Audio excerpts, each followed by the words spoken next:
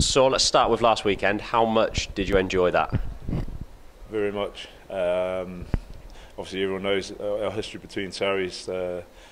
Myself personally, I've got a different history with them as well. But just for the club to get one over them, especially the way that they've been beating us on a double for the last few seasons, it's a massive achievement. And to do it in the semi-finals on their home patch that they've been undefeated on is a credit to the team and the squad as a whole, and really enjoyed it. A lot of the guys paying tribute to obviously yourself, Mooj, guys who are leaving, saying that gave them that extra bit of motivation. Does that boost you as well?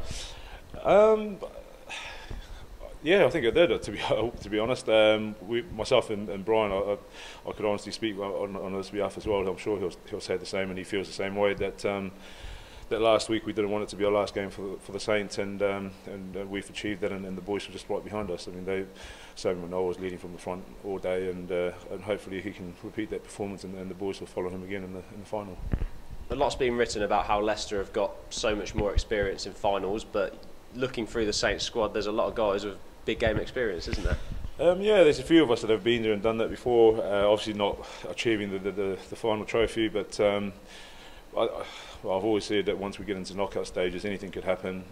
We've proven that in the semi-final, and come final time, I think you've got to put the past behind you and focus on what's in front of you for that 80-85 minutes, and I'm sure it'll be no different, and the boys will be up for it.